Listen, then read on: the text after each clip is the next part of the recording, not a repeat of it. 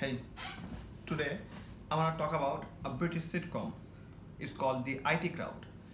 I'm not sure you may have heard of this show or not, but this is a show that actually ran from 2006 to 2013, I think. And the reason that I know it, and I think a lot of people know it, is because this film has a huge cult following. This is very popular on Reddit and on Twitter too.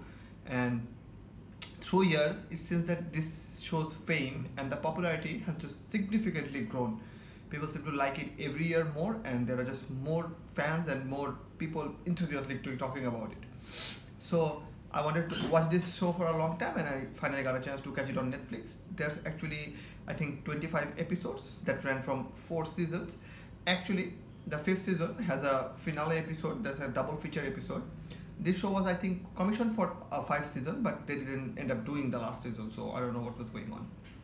Now, to think about it, this show mainly ran for 4 seasons, so that's the fourth season I'm going to talk about. Then I'm going to talk about the finale.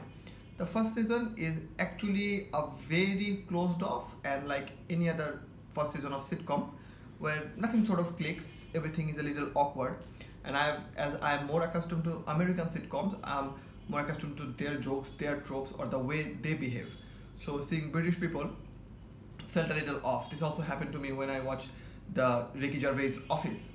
So where there are some jokes or some situations which did not really kind of felt good to me.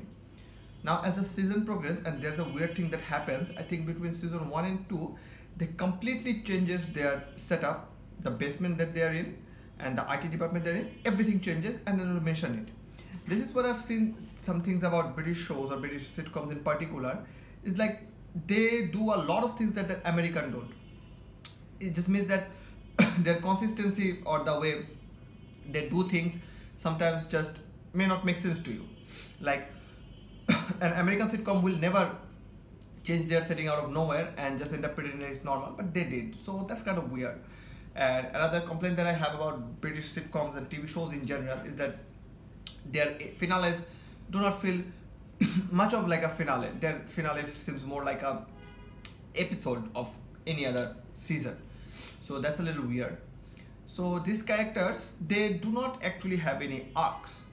And I think that what's promote this film to have such a cult following, because you can watch every single episode out of the merit of his own intellectual intensity, I guess. Now, I think the breakthrough character was Richard Ayoade, because Richard Ayoade actually also starred in the US version of this show as the same character, Maurice Moss. So that also tells you how prominent he is. And I think a lot of people actually know about this character from a page called 50 Nerds of Grey or something like that, where Richard Ayoade is the profile picture of this page. So I think that's some of the ways that IT Crowd actually builds up to be something else. Now, through the later seasons, a lot of its episodes and gags and the recurring themes actually kind of feels like Seinfeld. And Seinfeld is one of my favorite shows, so naturally I like those episodes, and I very much enjoyed those arcs. But in other ways, this show felt quite off, to be honest.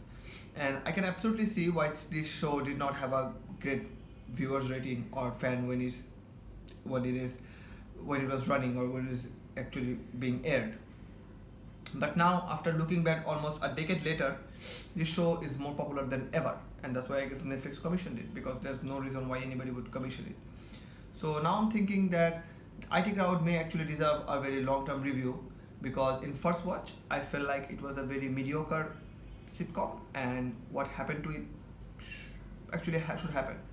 Now, the character Maurice Moss is very funny, and Roy, played by Chris O'Donnell, they are very funny, and their boss, he's very funny. So these are some funny characters, but I don't think that this show can have a cult following, but this show just will definitely get lost in the sea of other vast superior sitcoms that's out there, because in a lot of ways a lot of plot stuff feels like a rehash of some, or at least homage of some Seinfeld TV shows.